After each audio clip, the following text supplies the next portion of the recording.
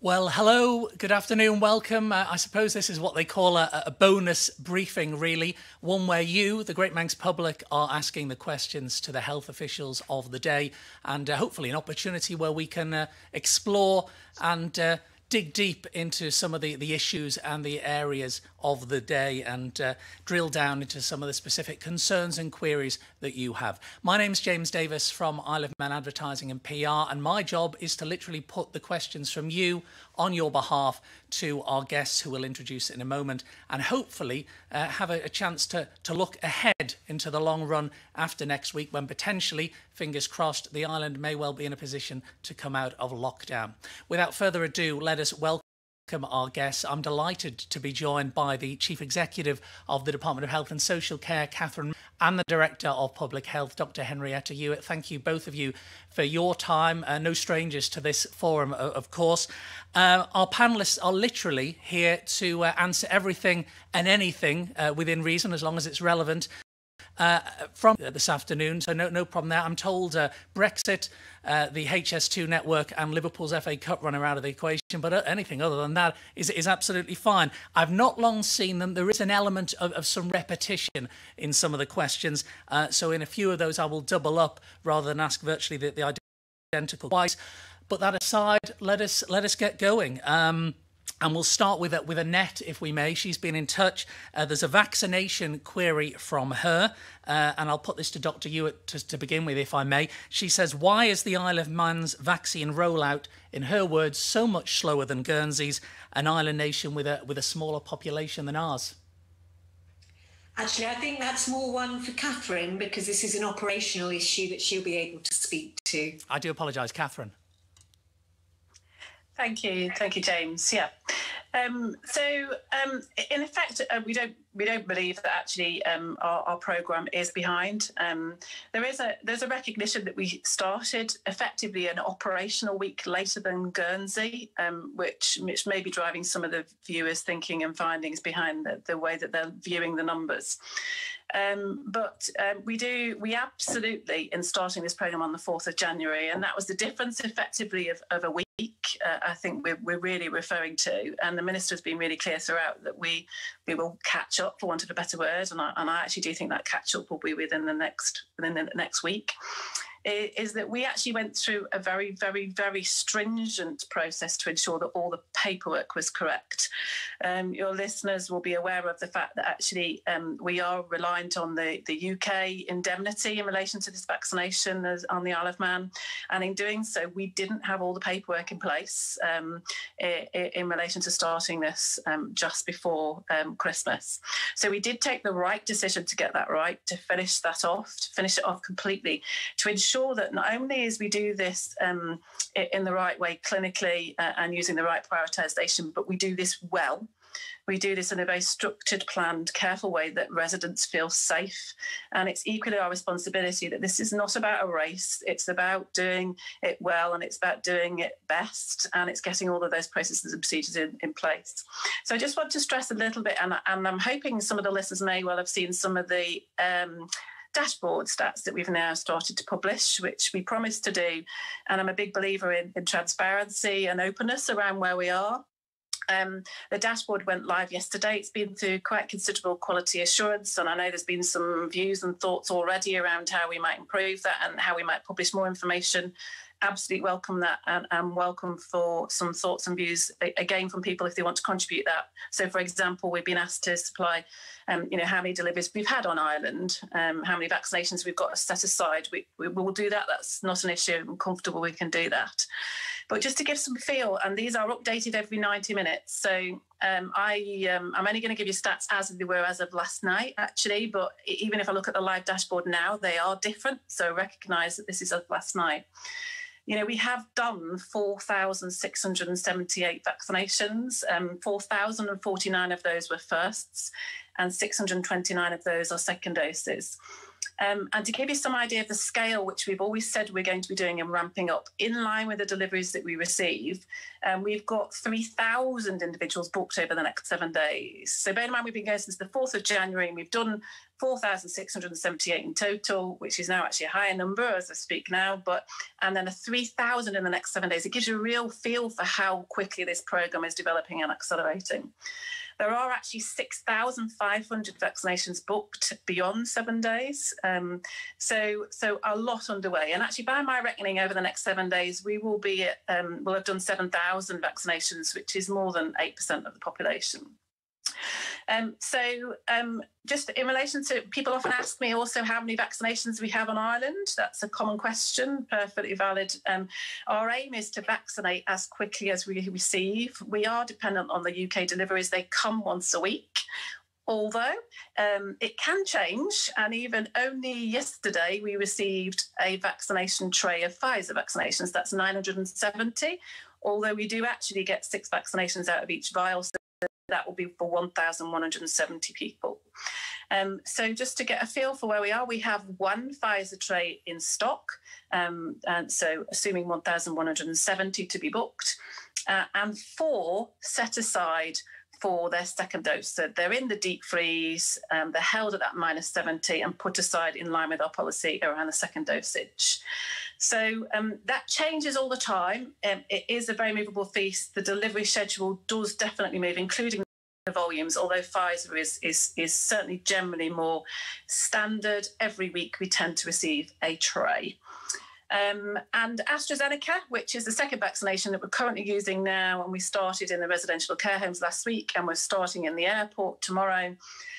We have 2,400 vaccinations on Ireland for the first dose and 2,800 on the second dose. There's a difference between the two because, as I said, this is live information, and actually some of those first doses are underway in relation to the care home and the residential home. So we've got enough set aside for those that we're giving the first dose through to the second dose. We're going to use, again, filling that hopper and that funnel of what we're receiving on Ireland, nearly 2,000 of those, about 1,700 next week, from tomorrow at the airport, just over 400 a day.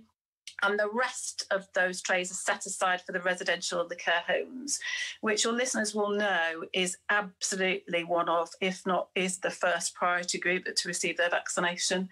So it's really important through this, and I know Henrietta will support this, is that in line with our policy position around JCVI and following those protocols, that we do ensure that we've vaccinated in order to protect those that are most vulnerable, those top priority groups first. So hopefully that gives you some feel for the numbers that we're holding, the numbers that are coming through. I'm due to get another delivery today, and that will be a Pfizer tray and then an AstraZeneca tray.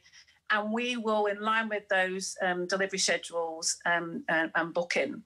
And just to give a feel for how fluid this is and how fast we are working, we didn't expect a tray from Pfizer yesterday, but we've, over the next couple of days, we're going to bring forward, because we now have one, all of those that were booked in on the 15th of February week to next week, and the 111 team are on the way with that. So a lot's going on, and we'll continue to share that information. And as I've talked about, we'd encourage people to look at the dashboard if they can and have access online to do so.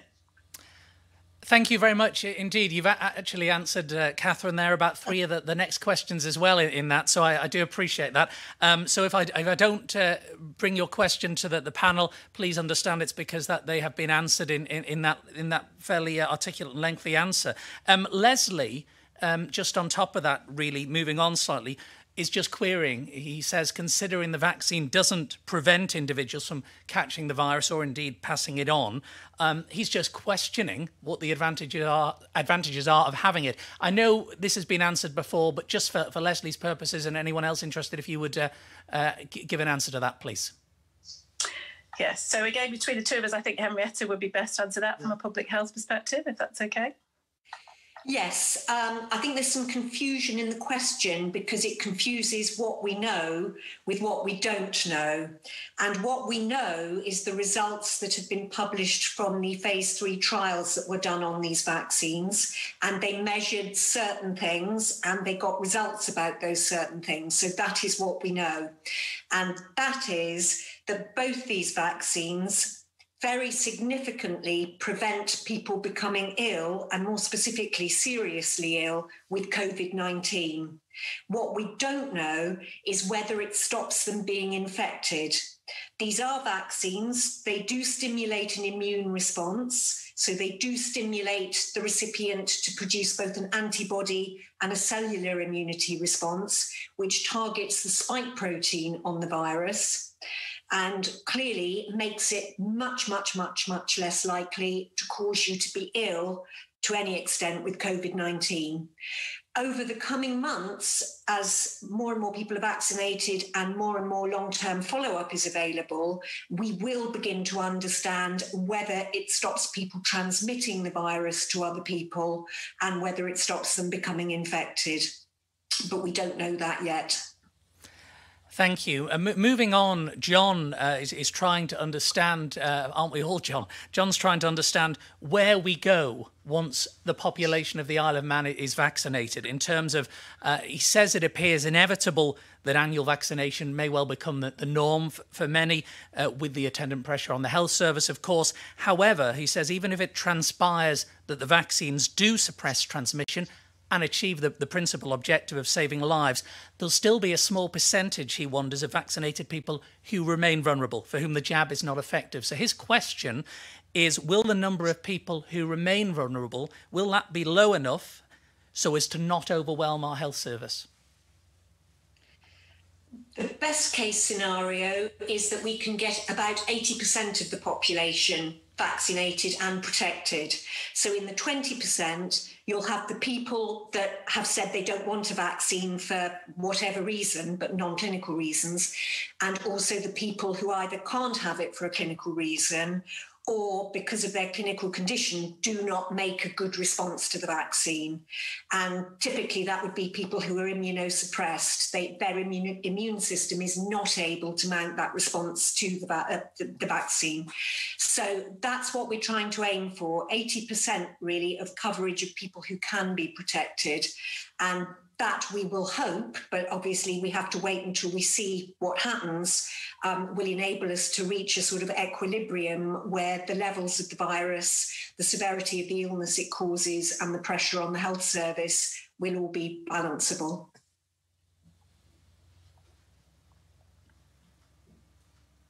Thank you very much indeed.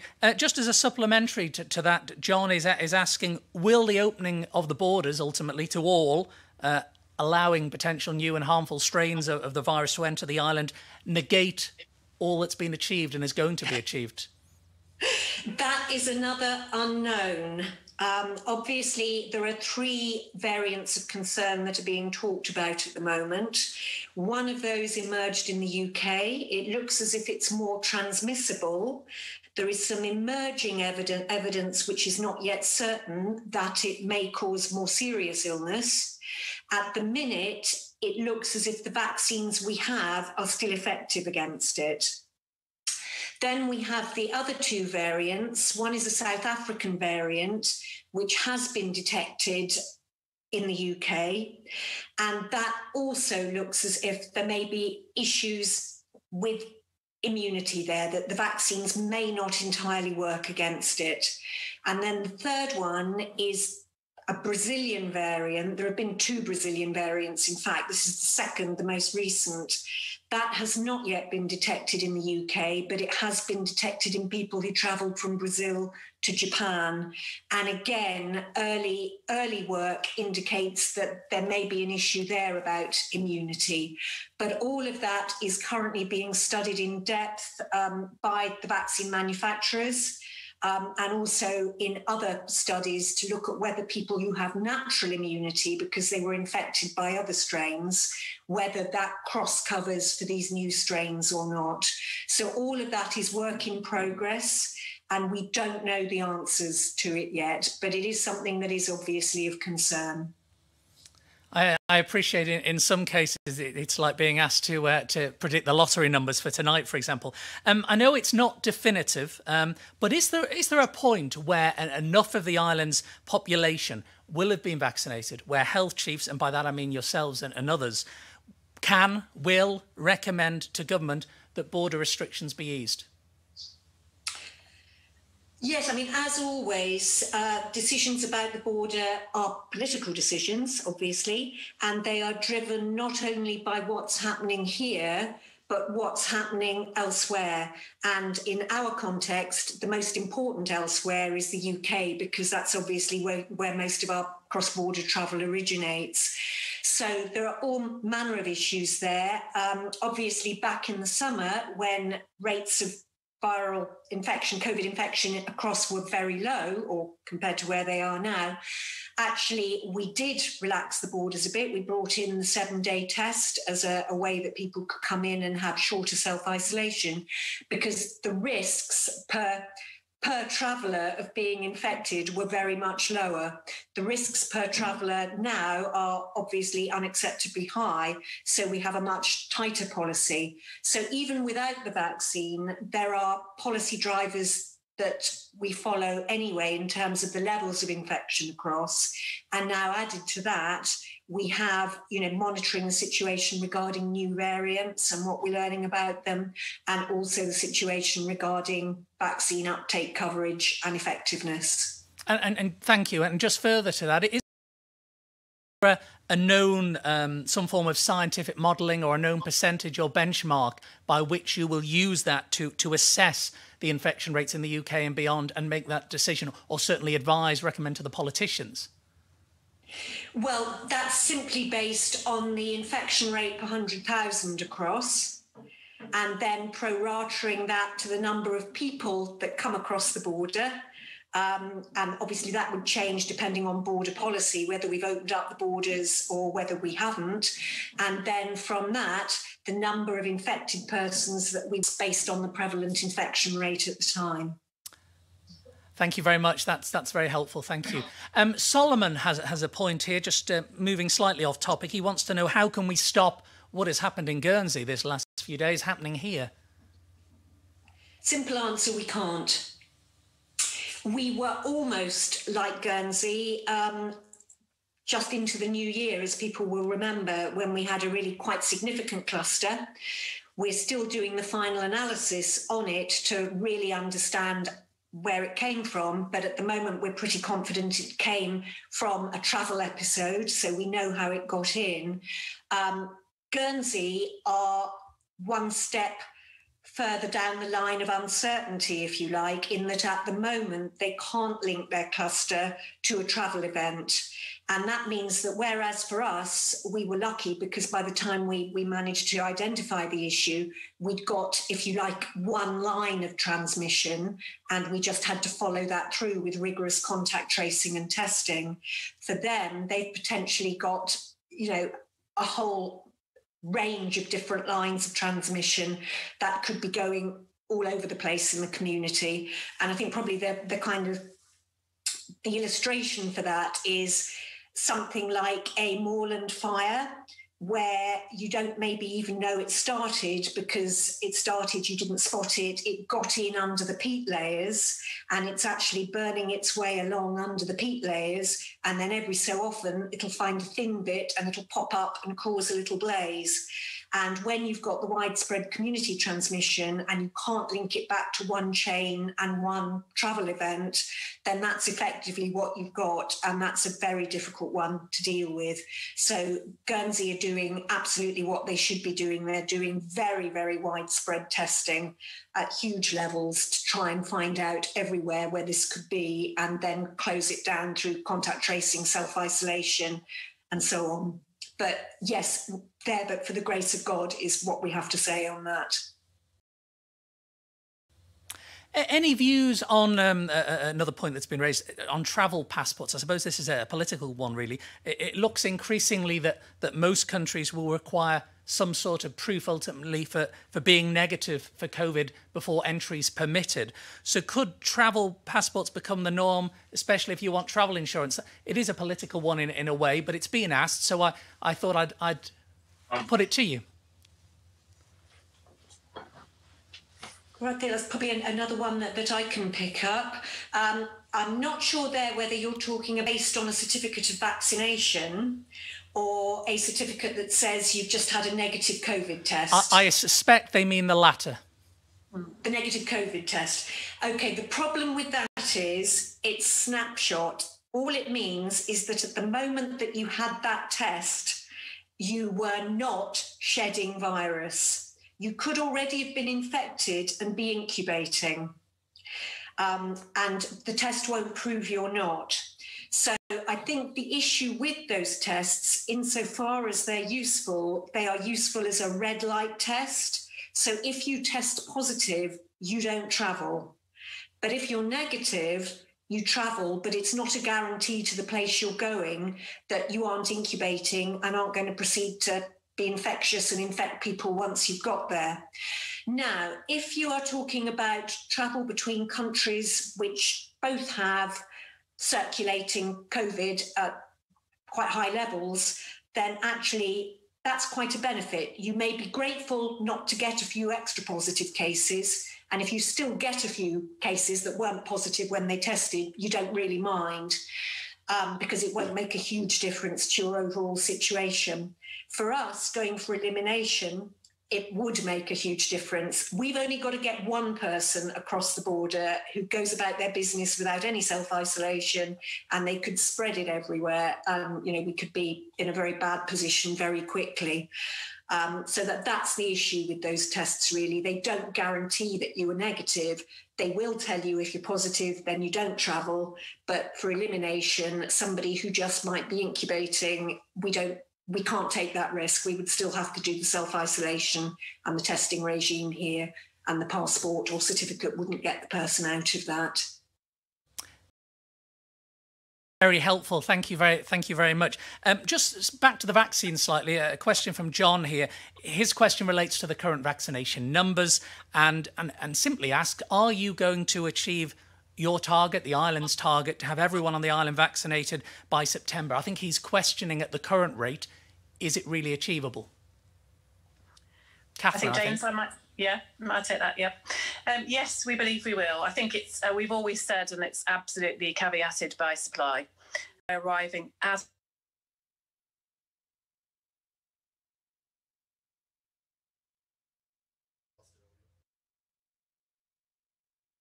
comfortable with that position. May I just ask you to answer that again, because we had a slight interruption in the connection there, please, Catherine. Okay. Can you still hear me, James? We can now, yes, thank you. Yeah, so just to reaffirm, yes, absolutely, we believe that we can meet that vaccination schedule, subject to those vaccination numbers of the entire population in line with the timescales that we've set. It is absolutely subject to delivery of the vaccination schedules that we're expected to receive on Ireland. We are dependent on those supplies and will continue to be so. It does change, as I've talked about earlier, but we believe that we can meet that requirement, yeah. Thank you. Interestingly, I see the UK has missed its targets on successive days, as well. If we were outside the UK vaccine programme, Robert asks, what is stopping the government from trying to source vaccines from other suppliers, i.e. Russia, India, for example? Yeah, so we're not in that position. We do source them entirely in line. We as a government, we need to be indemnified for these vaccinations. They are licensed under emergency regulations, which we mirror the UK position. And we're directly related to how the UK source these vaccinations. Clearly, as a very small island, we don't have the ability, the scale to be able to do that. And the indemnity and everything that sits behind it all features through that chain. So our source will be through the UK. We have been given those assurances in line with our percentage of the population, which is 0.13%. We are receiving those supplies as expected. And again, we had a surprise supply this week, and it may fluctuate. We're monitoring it carefully, but we will resource up according to what we receive in line with the predicted delivery schedules. Thank you. Let's move on to Eileen, because thanks for your question, Eileen. Simply, she wants to know how you reach the decision to decide the order of call-up for vaccines. She's asking, is it by date of birth? Is it by month? Is it alphabetically from a list compiled from where? I'm sure there is a foundation and a structure behind it. Yes, that's really it's important to answer. Yes, so we've been using the JCVI protocols, which I think have been widely publicised. They are UK priorities that are set. Again, there's a huge infrastructure behind of clinicians, medics, scientists and professionals that have determined these priority groups.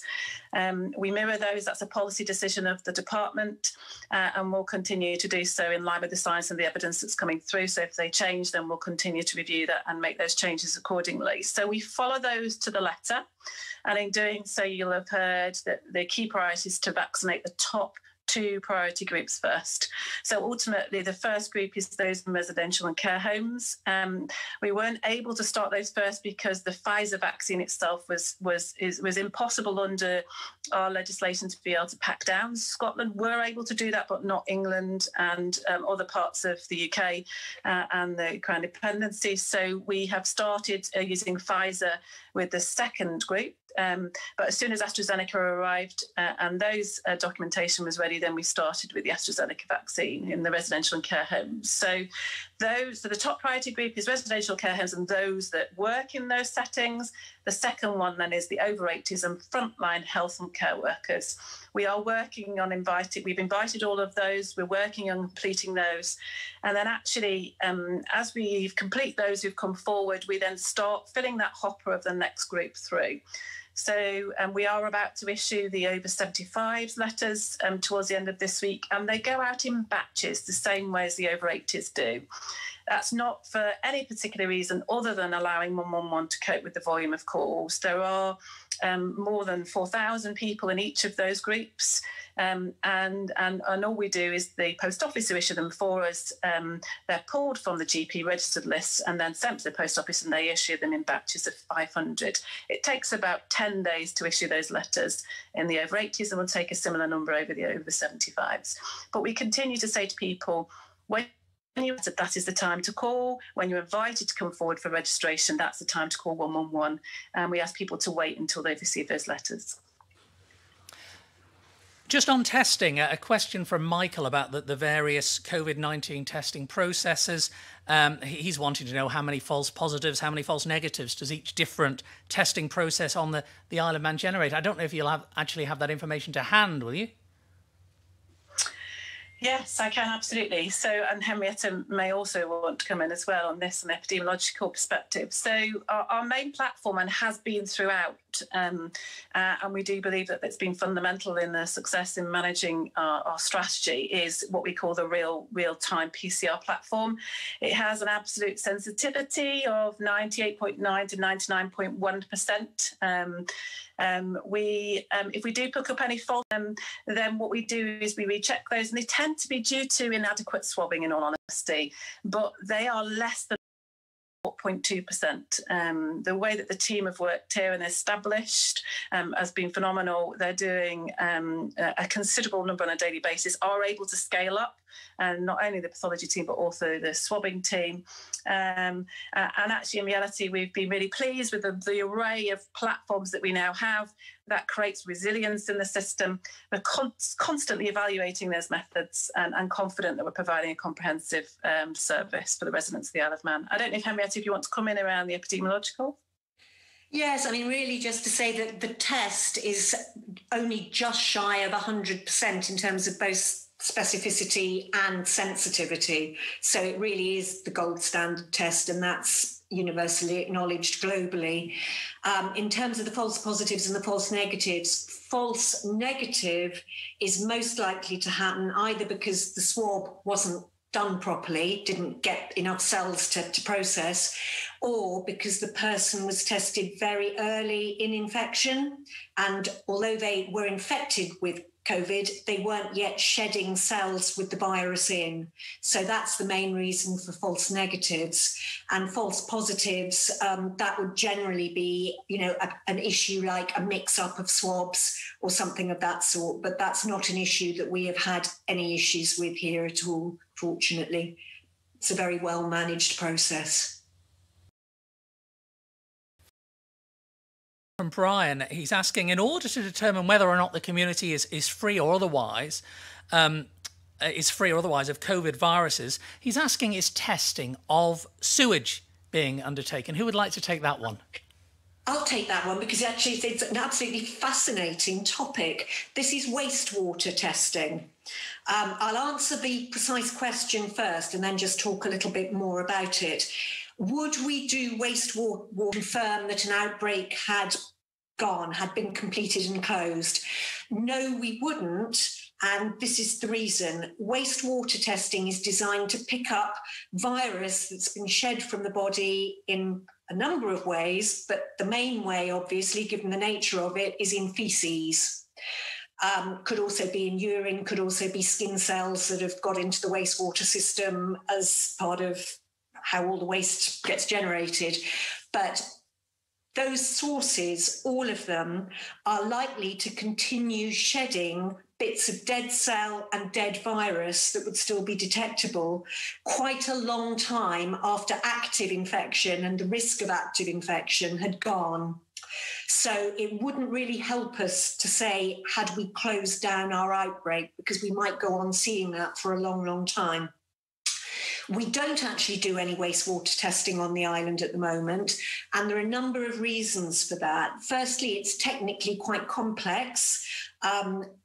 That may change because there is a lot of work going on to develop sort of automated platforms for doing this, which will make it a whole lot more straightforward. And also there are some unanswered issues about where in the wastewater system is the best place to do your routine monitoring and testing. There are also things that we don't know in terms of what are the questions that this kind of additional surveillance would help us to answer.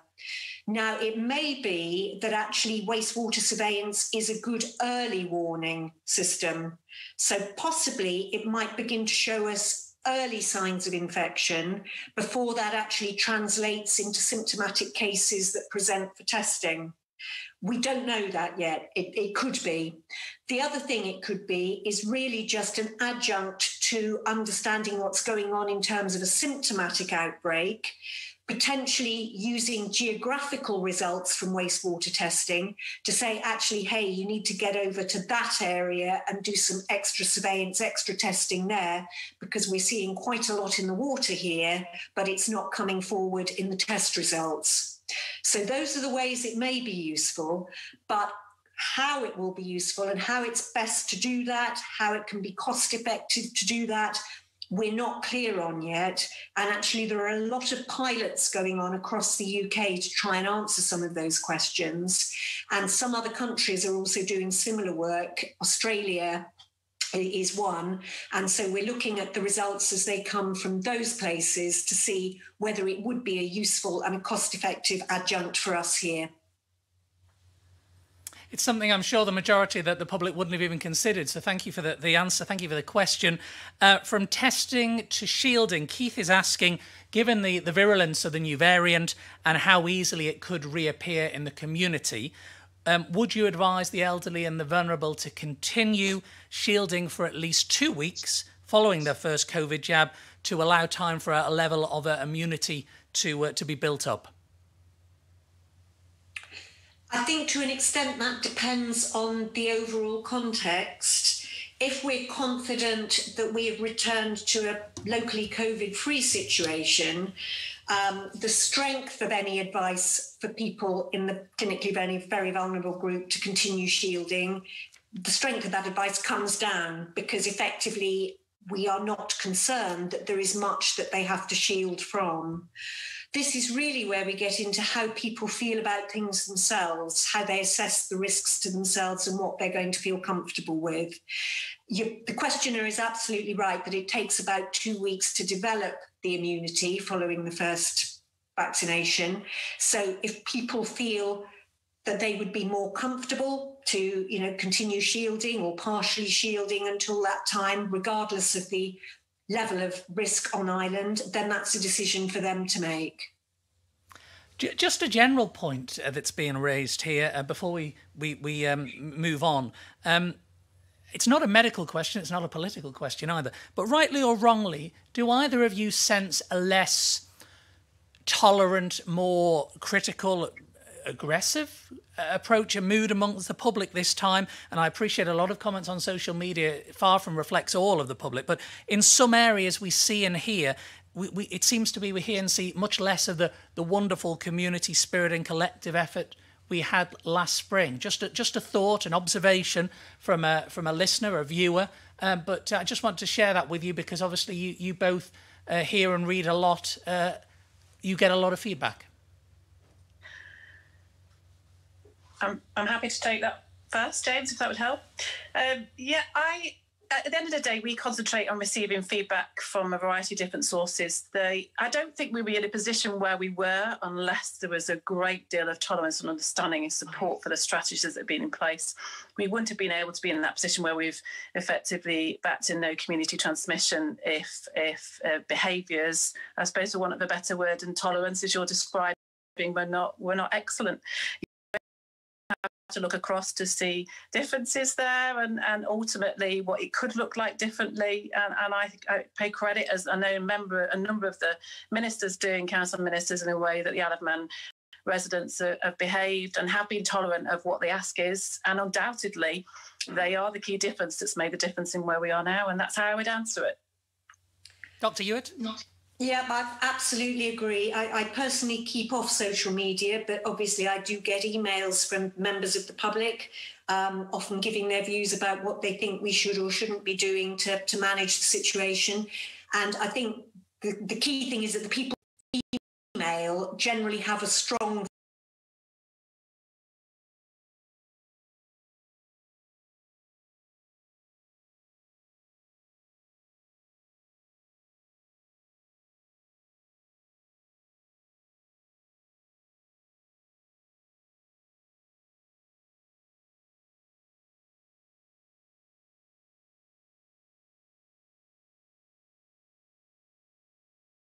Muriel says, how far along the lines are we following the department's pandemic plan as referenced in the island's major incident response plan from just over a year ago now? And when was it last updated?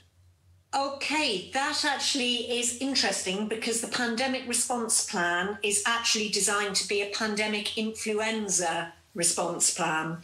And it was last updated in February 2020. It's actually held by the Department of Home Affairs, Cabinet Office, or the DHSC. And because it's a pandemic influenza response plan, a lot of it was not relevant to COVID because obviously in response to influenza, you expect two things that were not present at the beginning for COVID. And those two things are a vaccine against the pandemic strains, which if you don't have it initially, you expect to have pretty soon into things. And secondly, the need to distribute and use antivirals as treatment for the pandemic influenza.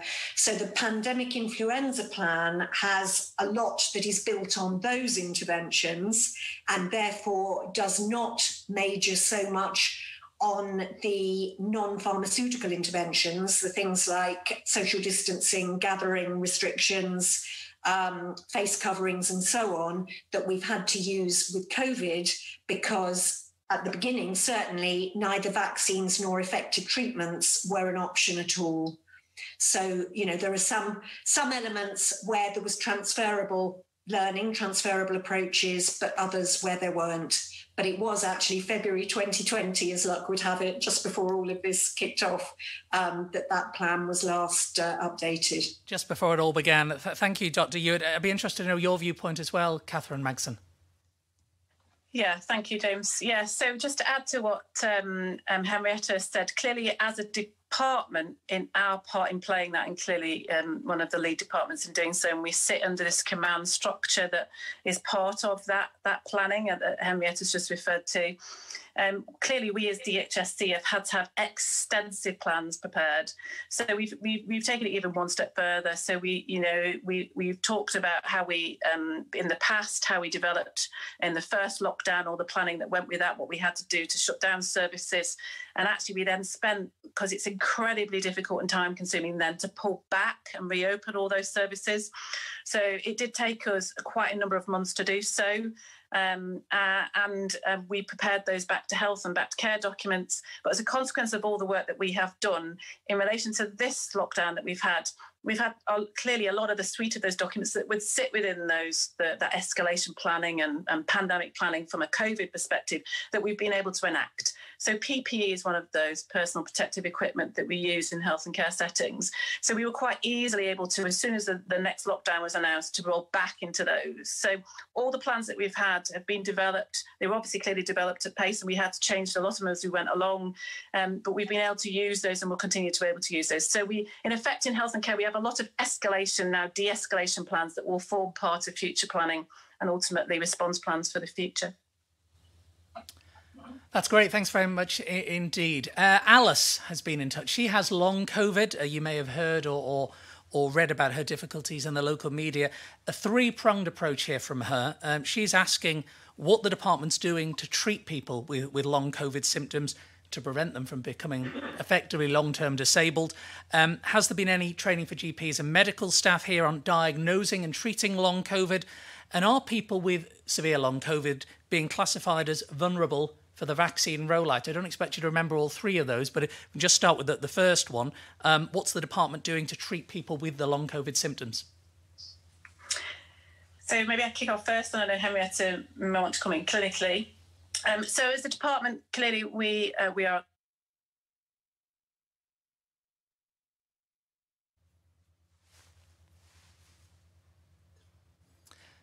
Catherine, we've actually lost you at the moment, so I'm going to ask you to start off again, if I may. Can you hear me? I can. Can you hear me again? We can now. We can now. Thank you, James. Yeah. So as a department, we're very, very aware of these issues. There have been cases that have been flagged to us, as you would expect. We're managing them carefully at the moment with guidance and advice that's coming from the UK. There is some nice guidance that exists as well. And we're developing and started to think about what these pathways might look like. We have appointed a lead clinician within DHSC to start to develop those, the diagnostics that go with it, the referral pathways, and then that will come through and be agreed by the department. So it's early days yet, and that'll be it is a piece of work that's already underway. At the moment, individuals are being managed in relation to diagnostic tests and referral pathways in line with some of the symptoms that they may be feeling. I think we've cut off again there, Catherine. I'm sorry, we've lost Catherine for a moment. I don't know from a clinical perspective if I can bring Dr. Hewitt in at this point, and hopefully then we'll go back to Catherine Magson.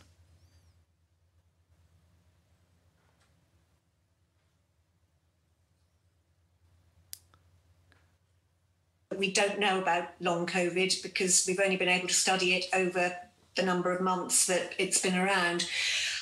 It may be not just one diagnostic category, but several, depending on different symptoms, whether there is organ damage, whether there isn't, and so on and so forth. So it's not easy, and it's not something where one can just set up a long COVID service. The best we can do really at the moment is to keep very cognizant of the work that NICE is constantly doing to keep on top of the emerging evidence base and the recommendations for interventions or support and rehabilitation that flow from that. Obviously, some of the general principles for person-centred rehabilitation will apply to this as they apply to anything else. And as we learn more, we will be able to, fine-tune responses for different patients accordingly.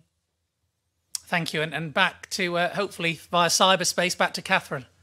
Yeah, thank you, James. So, yeah, we have agreed, similar to what then Henrietta was just talking about, was trying to get across, is that we have a lead clinician appointed to start to look at those and develop that, look at the evidence, look at the NICE guidance and determine how we might manage this in the future. So I agree entirely with Henrietta, and that's our approach.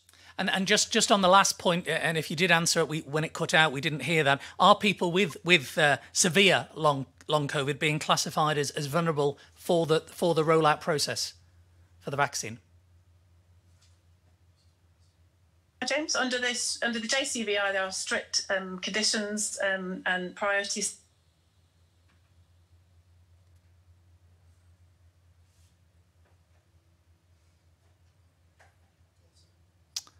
No, let's try again. Sorry, shall we? Sorry, Catherine. Can you hear me again? We James? can now. Got you. But not for long, it would seem. So perhaps we'll come back to that question when the links are a bit clearer. I have got a question which, while we try and sort those difficulties out, I've got a question from Chris about mask wearing, which I'll put to you, Dr. Hewitt, if I may, wanting to know what health conditions are exempt from wearing a mask. He can't find any guidelines on it, and he's asking, do people with respiratory failure meet the criteria? Okay, the reason there aren't it is because there are actually no conditions that would be a complete contraindication to mask wearing.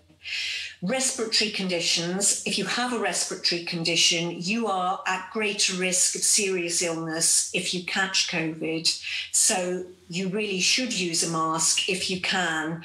The British Lung Foundation actually has some very good guidance on this. If you Google British Lung Foundation face coverings, you will get an excellent set of resources. It's very clear the way they set it out. They make it very clear that wearing a face covering or mask of any type does not deprive you of oxygen, neither does it cause a buildup of carbon dioxide.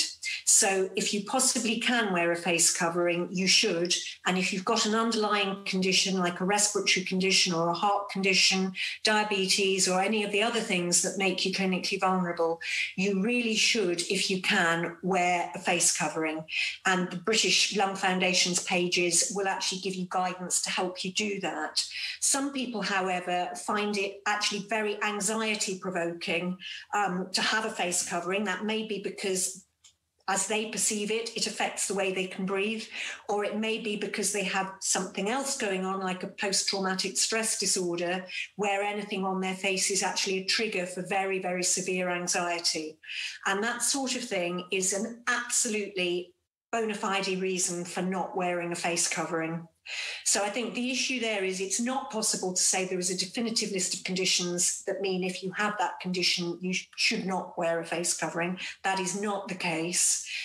The general rule is if you possibly can wear a face covering, you should. If you have an underlying condition, if you possibly can, you definitely should. And the British Lung Foundation, and I think probably the British Heart Foundation and others, have very good guidance that will give you tips and, things that you can do to help you feel more comfortable with a face covering. But at the end of the day, if you feel you absolutely can't and the distress it's causing you is just too great, then you do not need to wear one. The British Lung Foundation does actually have some sort of resources online that you can download, for example, onto your phone, which will say, I do not wear a face covering because, I can't. I forget exactly what the wording is. So if anybody feels, uncomfortable, at risk of being challenged, then if you want to download something like that onto your phone and just show it to people, that's absolutely fine. I think Minister Ashford has actually done a very good job of repeatedly saying, please don't stigmatise people who don't wear face coverings, because they probably have a very good reason for not doing so. So that's it, really. There is no hard and fast list of conditions, but some people, for a variety of reasons, may just find it impossible to use a face covering. Interestingly, if no one has studied the effects of long-term mask wearing and the risks, have there been any studies which show whether social distancing actually works or how effective it is? Do you know, just out of interest? Yes. Now, this is very, very interesting, because if you try and do single intervention studies, it's damn difficult. It's difficult enough to try and do randomized controlled trials where the intervention is swallow one tablet once a day. Even when you're trying to get people to do that, they don't do it. They forget to take it. They take 2 on one day and then no more for a week. And that's under trial conditions when people are really, really motivated and they really, really want to do it. You can imagine that trying to set up trial conditions to investigate a behavioural intervention is virtually impossible. However, there are studies, and lots of them, and as with any studies, actually, some will show it's the best thing since sliced bread, another will show it's absolute rubbish, and then there'll be loads of others that cluster in the middle of that.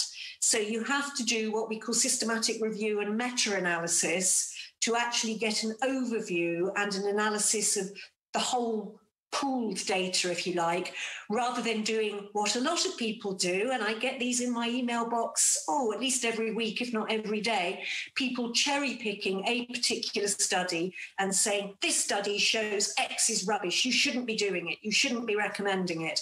And actually, you cannot draw conclusions from one study. Even if it appears to be a gold standard quality study, there will still be limitations to it. And as I say, when you're looking at anything that is a behavioural intervention, the issues about getting a quality study are even greater.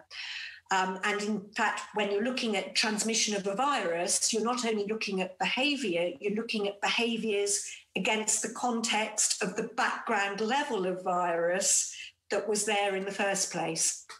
I think what we do know is that respiratory viruses overwhelmingly pass by droplet spread from person to person. So the bottom line is, if you do not mix with anybody else, you will neither catch nor transmit the virus. But obviously, we can't live like that.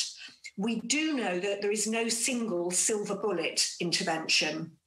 Rather, we've got what is usually described as a Swiss cheese model, which is lots of slices of cheese. Each slice represents a different intervention. So one slice would be social distancing, one slice would be face coverings, one slice would be reduced numbers at gatherings, etc., etc. And all of those, if you line them up, you get the Swiss cheese thing where there is no straight line through that the virus can go through. There are bits where the virus is going to fall off each time. So we need to be doing all of those things all of the time. And that is difficult when it comes down to behaviour. But that is really the bottom line on this if we want to reduce the transmission of a respiratory virus. Thank you. I do like the Swiss cheese analogy. Very, very, very helpful. Thank you. Third time lucky, fingers crossed. Yeah, back to Catherine Magson. People severe long COVID, are they being classified as vulnerable for vaccine rollout? So we're going to quick answer so we don't lose signal. So effectively, we're starting the over 75s at the end of this week, inviting those, as we said, please wait till you have your letter before calling. And the next suite after that will be those that are under the JCVI priorities vulnerable. There is a distinct list and the GP will decide. We're asking them to start gathering that information at the moment. Then they will advise us and will issue those letters accordingly. Thank you. And we are virtually out of time, but I just want to put one more point to you, Ms Magson, if I may. Quite rightly, we've been COVID focused for many months now, but Rob says this has been at the expense of particularly cancer testing treatment. It'll sadly result, of course, it has already, in cases not being identified quickly enough, and poorer outcomes for those who miss treatments. He's asking, how is the department addressing what is clearly part of the hidden costs of this pandemic? Excellent question, and one I'm sure that will be down to many studies around the world in reality of the impact of COVID and long-term impact of the COVID. I think we should start from the concept of we're extremely lucky on the island of, and we've talked about earlier on in this session actually about where we are. That has allowed us, in effect, to keep the majority of our services open for pretty much now for over 6 months since the first lockdown. We've continued throughout the second lockdown to keep as much business as usual as we can. There's been a slight reduction in footfall, but our main change actually in this last lockdown, which we're very conscious of, is the elective programme, and that's the inpatient elective programme. We did continue to keep day cases open, and it really was to protect that capacity that I think you referred to earlier in case that we did spike and we had pressures on the health and care system.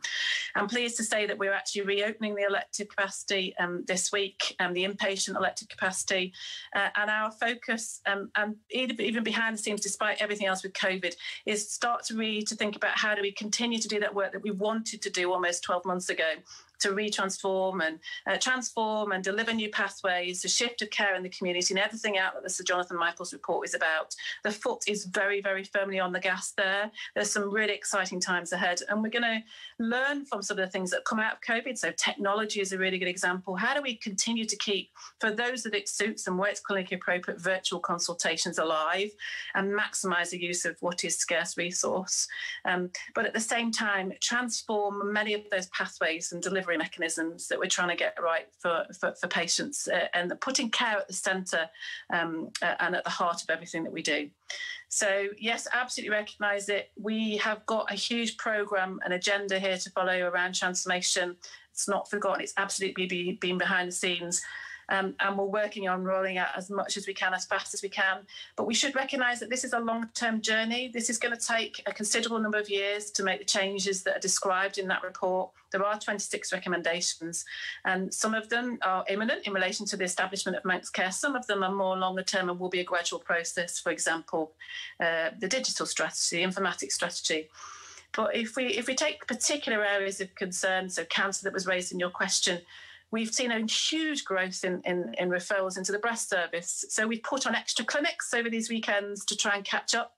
And we'll continue to be fleet of foot and move in that way as best as we can to make sure that we're keeping residents as safe as we can as we develop these future pathways as we move forward. Listen, thank you both. We are out of time, but I really appreciate a real insight into some areas here, and perhaps areas where we'd normally not have the opportunity to drill down into some specific points and issues. So thank you for that, and hopefully we've had a chance to explore some of those today. I say there may be another chance. In many ways, I hope there isn't, because that means hopefully we're on the right path. But certainly, if we do one of these again, there's other issues to follow up already. I know that we've got to most of the questions, so thank you for submitting the questions. It very much is appreciated, a real insight into those areas, as I'm sure you agree. James has been in touch asking, and this isn't a question for either of you panellists, by the way, presumably the car park charges will be waived at the airport and Chester Street so people can receive their jabs. Well, it's out here now. I'm sure the politicians will. In fact, Catherine Magson is nodding here. So, Catherine? That is correct. They will be waived for your vaccination appointments, yes. Lovely, excellent. Thank you both, the Chief Executive of the Department of Health and Social Care, Catherine Magson, the Director of Public Health, Dr Henrietta Ewart, and all of you who've submitted questions. Thank you for your time in doing so. Thank you for your expertise this afternoon. And I think until next time, goodbye.